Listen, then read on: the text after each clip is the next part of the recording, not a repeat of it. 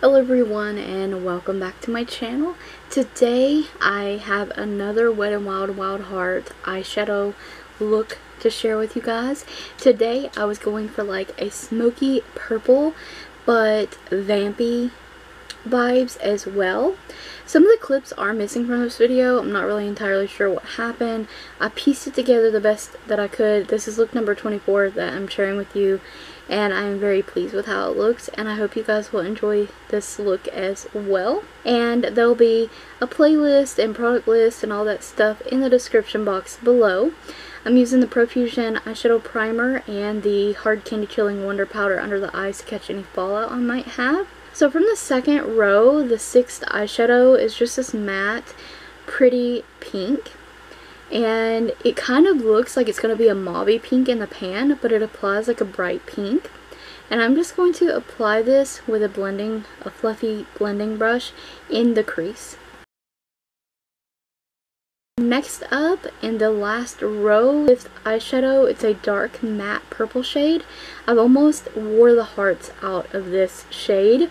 Some of the shades in the palette, because I've used this so much in tutorials, because this is number 24, and also in like real everyday life makeup looks, I've almost hit pan on some of these shades. It's a great palette. You can still find this at some Walmarts, Walgreens, and WetnWildBeauty.com. I believe is what it's called. It might just be WetnWild.com or Wet n Wild Cosmetics. I'm not entirely sure, but I applied that in the outer corner and in the crease as well. And the pink is just acting as a transition shade. It's just going to be peeking out from the purple. And in that last row, I'm taking the shimmery grape purple. And I use the Hard Candy Primer spray to spritz my brush and use that. If you didn't know this, if you have this palette, you can use these eyeshadows wet or dry. The shimmery shades apply so beautifully wet. I'm using in the 3rd row this shimmery purpley pink shade. It looks like a shimmery light purple shade, but it applies like a shimmery pink. And I'm applying that in the inner portion of the lid there. They blend together so nicely. This is such a beautiful look in my opinion if you like purple and pink.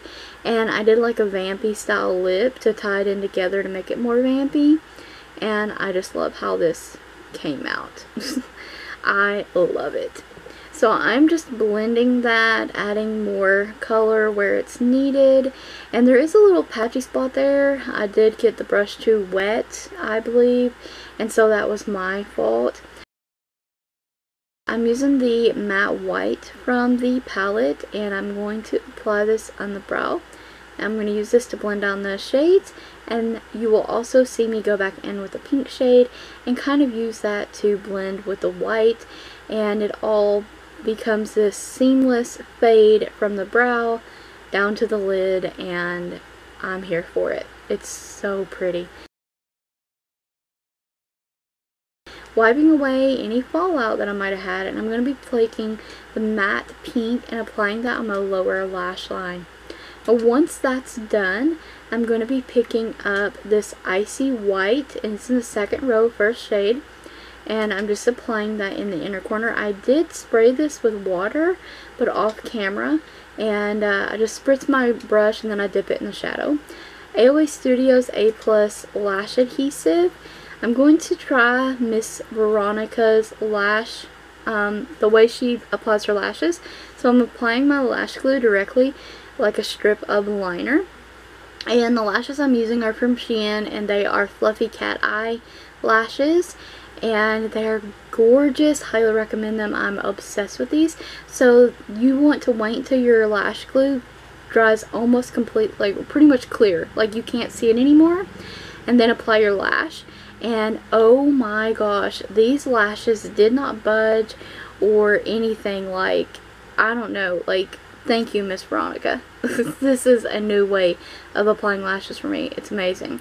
And the Ioni Mascara to mesh my real lashes with the false lashes. And here I'm just doting on how amazing these lashes look, and they're gorgeous, even on hooded eyes. These lip products here are liquid matte lipsticks, and they're from Temu.